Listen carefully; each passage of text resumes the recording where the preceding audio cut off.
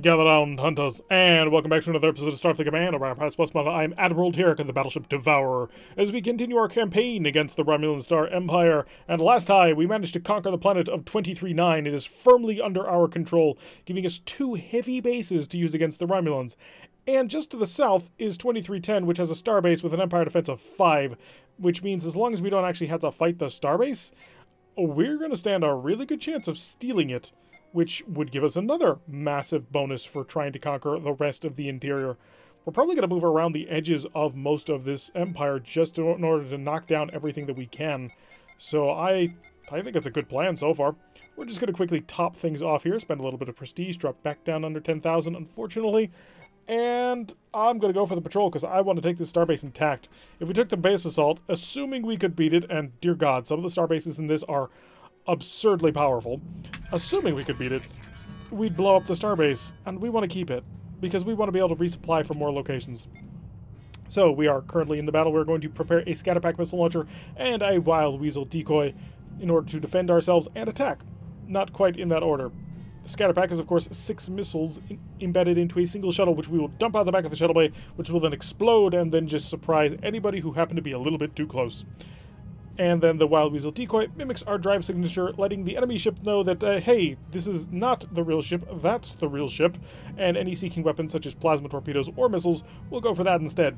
It's a very useful piece of technology. Oh, this is not bad. This is what, a PRAX? I'm going to guess as much. Yep, it's PRAX, so a pretty decent Romulan dreadnought, if I'm not mistaken. I believe you have 2 R-type plasma torpedoes, but I may be misremembering that. I don't know if the Prax is sort of the original homebrew new design battleship, before the King Condors, of course, and the Rocks. So we're about to find out. Are you going to be incredibly dangerous to me? No, you're not. You're a light dreadnought, honestly. A single R, 2 S's, and 2 F's. That's not an insane amount of damage at all. Also, no D-type plasma torpedo. I feel sorry for you. You're dead. There's just no better way to put that. You simply do not have any way to defend yourself against what we're about to bring to you. So we'll set up our electronic countermeasure to the maximum level. Our forward shields as reinforced as they will go. Set on target. We're within range, so engage first with the MIRVs. Let's get the distracting missiles up first, allowing them to create a defensive screen in front of the real missiles. Which isn't to say that MIRVs do no damage, but they don't do nearly as much damage.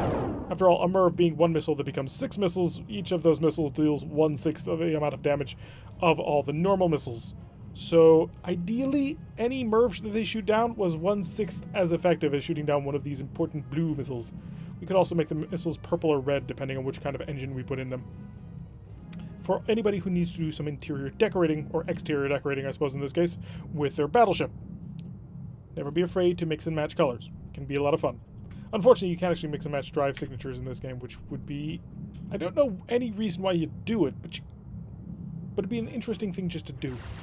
Alright, so the missiles are almost inbound on him. I'm anticipating a crash stop at any moment, and if he doesn't, he's going to die to this salvo. And there's the crash stop. Excellent. A couple of missiles already getting through, though. We're going to wait just long enough for the missiles to actually hit the intended target, being the Wild Weasel, and we will fire the immediate follow-up salvo. This is going to get through, and this is going to deal a pretty monstrous amount of damage, especially if he keeps shooting at me. Stop firing at my ship. You're going to need those phasers to defend yourself. Honestly, if he used all these phasers to defend himself from this missile swarm, he'd be a lot better off. If he used them in conjunction with his defensive tractor beams, of which I assume he's probably got like 4, maybe 6, then he'd probably be able to hold them off in completely. He does, after all, have 9 forward-firing phasers. Did you deploy something? No, that's your old Wild Weasel. So, already getting penetrating through. He's trying to hold on to a few missiles, and then just right on through. 210 damage already. Let's prep the disruptors for long-range blinking, see if we can't get any additional systems offline. We're all ready to go with another salvo of missiles. I don't want to do it because I know if I do, he's going to have another Wild Weasel ready. Unfortunately for him, his shuttle bay is destroyed. So, he's dead. Oh, he is beyond dead. Most of his power systems are offline. He's currently having to hold on to missiles from the previous salvo. He's not able to deal with them using his phasers yet. And he has no shuttle bay with which to dump a Wild Weasel to save himself. This missile salvo will utterly tear his ship apart. I don't think... How? Your shuttle bay was destroyed. I'm slightly irritated from that. But we will be able to kill him with this next salvo, I suppose. I was just looking forward to having this mission done relatively quickly. Oh, interesting. So apparently he stopped using the Wild Weasel at some point. Oh, he must... Yeah, I know what happened. The missiles that he had been holding on to with his defensive fragments nailed the Wild Weasel early. And so, because that happened, the Wild Weasel only lasts for a little bit longer after it's been destroyed.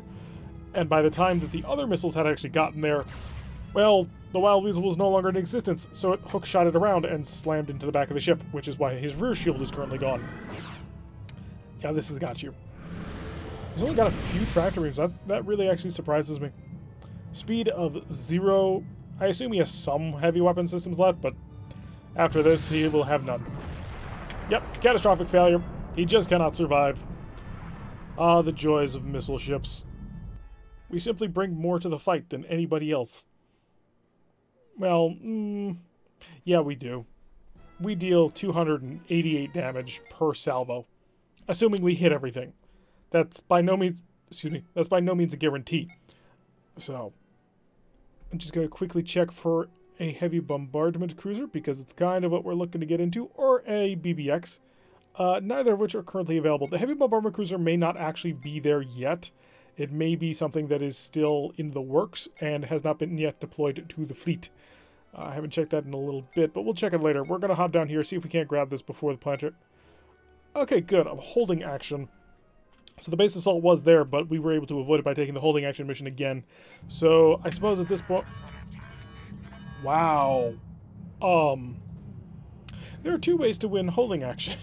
The original way is to kill everybody, which admittedly is, you know, a pretty good way of doing things. However, we're staring down 3 very powerful battleships, and we only brought 2 battleships of our own. So we have the GCS Triceracon with us, which is, you know, really cool battleship. Very powerful, 2 R-type plasma torpedoes, 3 S-type plasma torpedoes, 2 F-type plasma torpedoes. However, they brought the King Condor, which is one of the most powerful plasma battleships ever devised. It has the same plasma armament, but it can also cloak. So it's rather scary, actually. And it also has 4 D-type plasma torpedoes, which will defend it from any incoming missile assault. The K-10R also is packing a pretty similar punch. It may be missing one of those S-type plasma torpedoes, but I'm pretty sure the K-10s are also packing twin Rs, which is scary. And the Prax is the little mini battleship that we just got finished killing, so not particularly dangerous to us so long as we can avoid him. So one of the ways that you can beat holding action is you can kill everybody and then scan this for information. That will give you the most amount of prestige. The other way you can win this mission is by not fighting anybody, immediately sprinting back here and scanning this before anybody can kill you. It's a much... I almost want to say it's a better strategy, purely because if you destroy every single enemy vessel, then you then have to fly off the map before it'll actually end the mission, which can be a little bit annoying. Yeah, we're going to be right next to this Prax when he decloaks. It's going to hurt. I assume, yeah, that's an F, that's an S, and can I get it around so you hit my stern shield? Oh, that was a fake. Interesting. He fired a pseudo-F torpedo, which is, as the name suggests, a fake plasma torpedo that does no damage. Taking quite a few plasma hits already. Drop a mine. And we've got another one of these. Plow it, plow it, plow it. Good, on the front shield. Excellent. A stern shield, not much is there. Let's go maximum reinforcement to the stern shield. Reinforce. Oh, that's gonna hurt. That's gonna suck a lot. Yellow alert. Just full power to engines. Do not stop for anybody. We're taking hits. We're taking hits we can't afford to take. So patch that. I need more speed. I need to get up to a speed of 31, which is the fastest speed you can go in this game, but we're almost to the listening post. We have taken a decent amount of damage onto our hull, but by getting to this listening post, the mission will end as soon as we finish scanning it, which takes almost no time at all. So that's not a concern whatsoever. I don't think they're going to be able to stop me before I get here, although it's entirely possible. They're hurting us quite badly. Come on, more speed. More power. Now reading data. Give me the data. Give me all that data before we run. Data transfer complete. Mission complete. And now the mission ends. And that's it. That's the cheap way of beating holding action. Oh, we generally don't do that unless, you know, suddenly the entirety of the current Romulan fleet shows up to kill us. Yes, according to the data gathered by the listening post, the Romulan is currently gathering ships from other empires to stand against us. And we took the tile. Lovely. We did take quite a bit of damage in that mission, which, not great. 88 damage is not nearly as much as I thought it was actually going to be. I take that back. We took barely any damage. We're also out a couple of parts, but that's okay. Another quick check through for an XCB. Not currently available. However, there is our BBX. Okay, decision time. The BBX battleship is the refitted battleship. It's the biggest, nastiest thing in the Marak fleet. And as you can see, it's going to be bringing 8 B-Rack missile launchers, 4 C-Rack missile launchers, and then... Oh, wait, no. Really? Huh. Who'd have thunk it? They took off the MIRVs. Why would you ever do that? So the BBM is the battleship we currently have.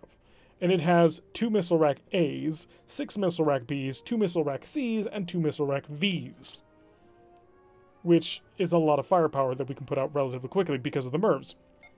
The battleship, just the X-type battleship, that gets rid of the MIRV racks, goes back to a full missile rack B loadout, plus 4 C's. It's the same number of launchers, but without the MIRV, and because of that, it's shy about, 10 missiles from its salvo. Which, in the current era, 12 missiles is not getting through. So I suppose the BBX is not what we're looking for. Instead, what we're going to be looking for is this. This is the XCB, the Advanced Bombardment Cruiser. Now it brings 8 Disruptor 4s, which is 2 less than we currently have, although they all fire forward, which 2 of our disruptors on our current battleship fire backwards. In addition to that, it'll have 8 Phaser X's, which is, again, drawing down a little bit from our current setup. But again, they're Phaser X's, which is a step up in firepower. And then to add on to that, it has 2 Phaser G's covering the flanks, which is a very nice bit of point-blank range firepower. The missile loadout for this thing is going to be 6 missile rack B's, 2 missile rack C's, so only 8 there, but then we bring it with 6 missile rack V's. That's 36, 37, 38, 44 missiles per salvo. And at the end of the day, it has 14 total missile launchers as opposed to the 12 we currently have. This thing packs one hell of a punch. Now, it is smaller. It is, I don't know about faster. That'll actually be an interesting thing to find out.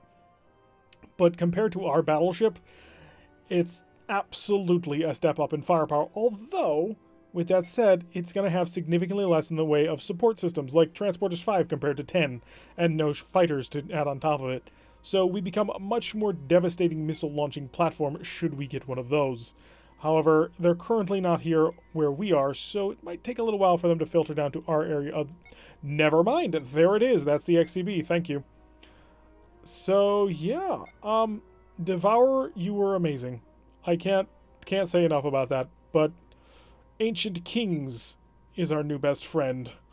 Oh, let's load you out. Let's load you out for bear. We're going to go and prepare to cause absolute mayhem and havoc. 170 missiles. I believe that's 20 more than our maximum last time. Up to 6 shuttles. No fighters to have to worry about. And let's fully kit out, because we have 10,000 prestige. Let's fully kit out everything that we've got.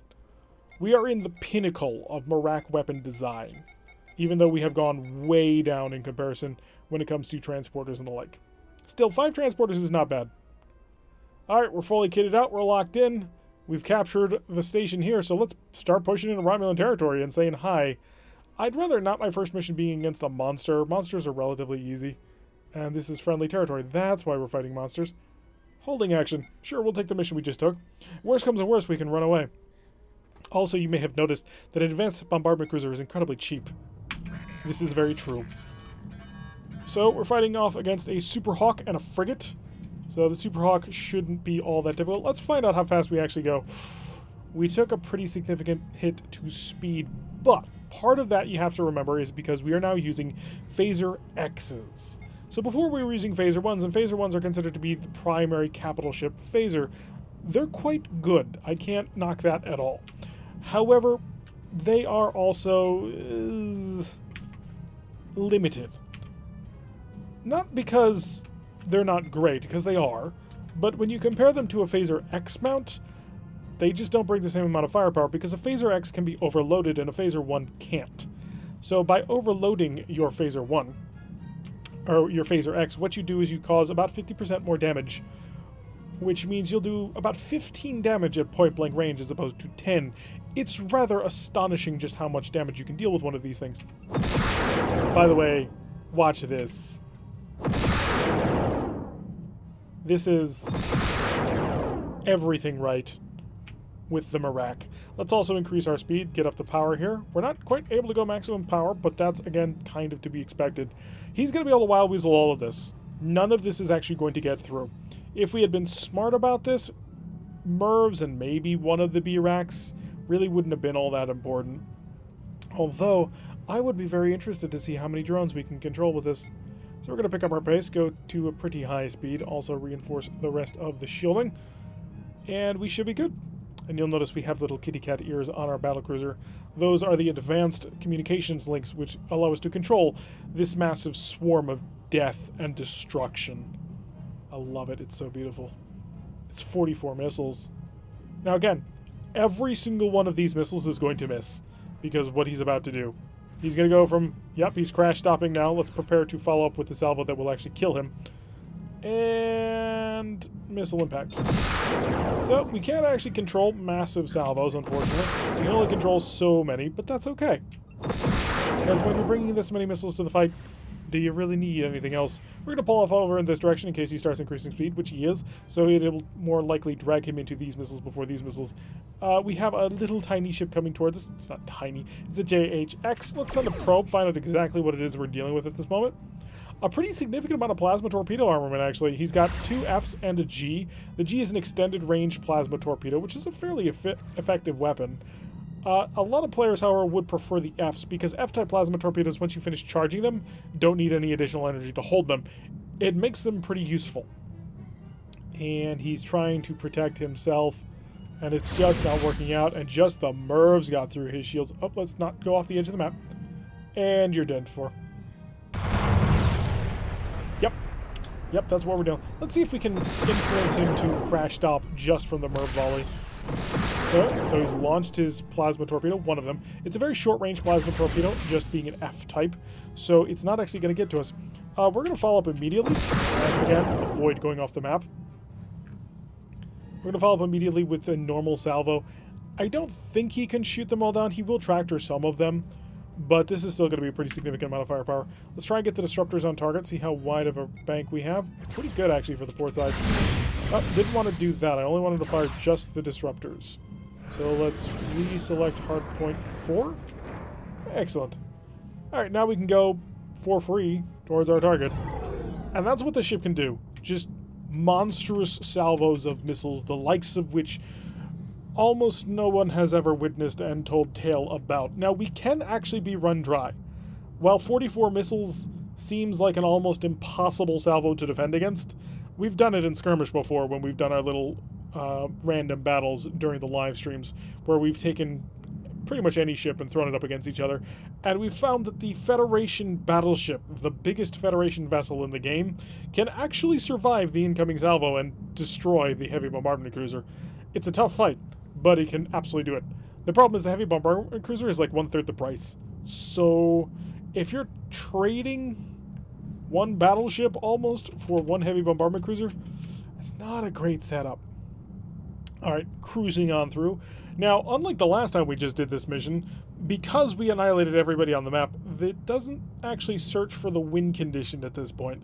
I don't quite know why. I'm not sure what their thinking on that was, but it does mean that we now have to cruise completely off the map.